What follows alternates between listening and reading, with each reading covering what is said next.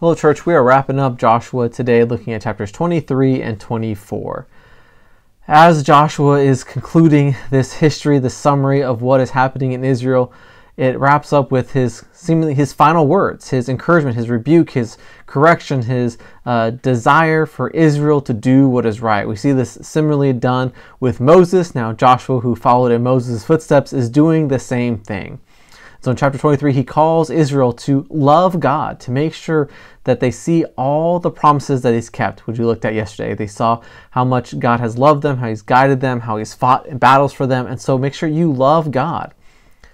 But as we looked at in our sermon, if you were following with us in our Proverbs number 8 series about being loving, we have to realize it's a fear and a love of God that drives us to do the things we do. So after Joshua charges Israelites leaders to love God and to obey him, he follows up with also there has to be a fear of God, that God rewards those who do what is right, but also God punishes those who reject him, who don't listen to him.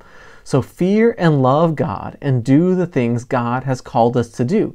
He always keeps his promises. He's always ready to bless and to love his people. And so let's seek to do that. Now there's going to be difficult times, right? Israel still had to prepare for battle. They had to get their hands dirty at various times, just like we will too. It's not in a military conquering sense, but in fighting sin, in being ridiculed and mocked by society.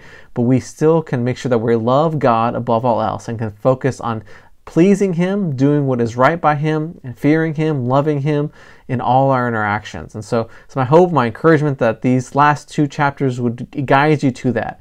As you look back on your life, you can see how much God has loved you. And as you look forward to the decisions you will make, you will choose to serve God above anything else, because ultimately what's for your best good and to the glory of God. So choose to fear, love, and obey God, just as Israel was charged to do as well. All right, church, have a great day.